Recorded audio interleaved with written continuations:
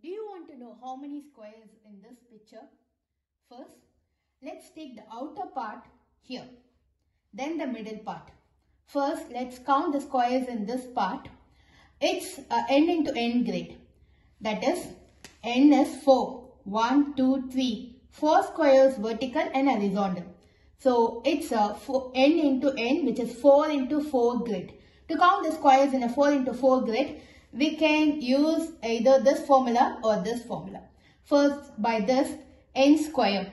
N is 4. So, 4 square. Then, n minus 1, which will be 4 minus 1. Then, n minus 2. So, we have to do this till we reach 1. Once we reach 1, stop. Now, square it. 4 square, 16. Then, 3 square, 2 square, 1 square. So, the summation is 30. So, by this formula or by this formula, we can find out. This is n into n plus 1. So, n is 4, n plus 1, 5, 2n plus 1, which will be 9. So, cross out. So, 30. We will get the same answer. So, to find the number of squares in an n into n grid, either use this formula or this formula. Next, the middle part. Middle part, it's a rectangle. Squares in a rectangular grid. That is, here the horizontal, it's 2 square. Vertical, let's see, it's a rectangle, right? So, 1, 2, 3, 4, 5, 6. So, in this case, it's m and n is different. M is 6 and n is 2. That is vertical and horizontal. Let's take the vertical part, it's 6. Horizontal part, it's 2. So, m is 6 and n is 2. In this case, use this formula.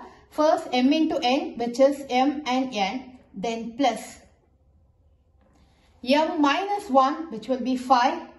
Then n minus 1, which will be 1. Any 1, if it becomes 1, either m or n. If it comes 1, stop it.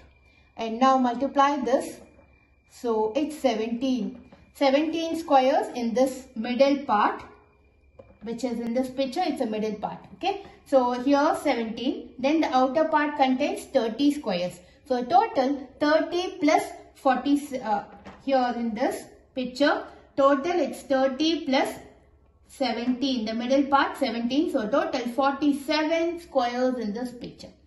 So, you have to remember this formula. In an n into n grid, to find the square, either by this 2 you can find it. In m into n grid, that is rectangular part. In that, to find the squares, use this formula.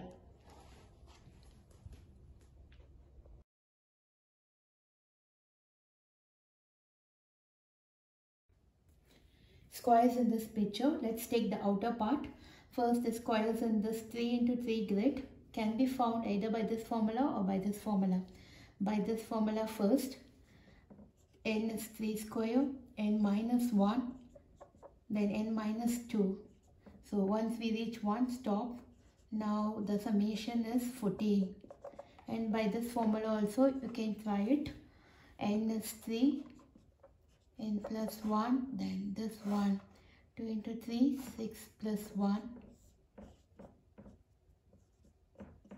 So, 14. Outer part, it's 14. Then the inner part it's m is 4 and n is 2. So, 4 into 2 plus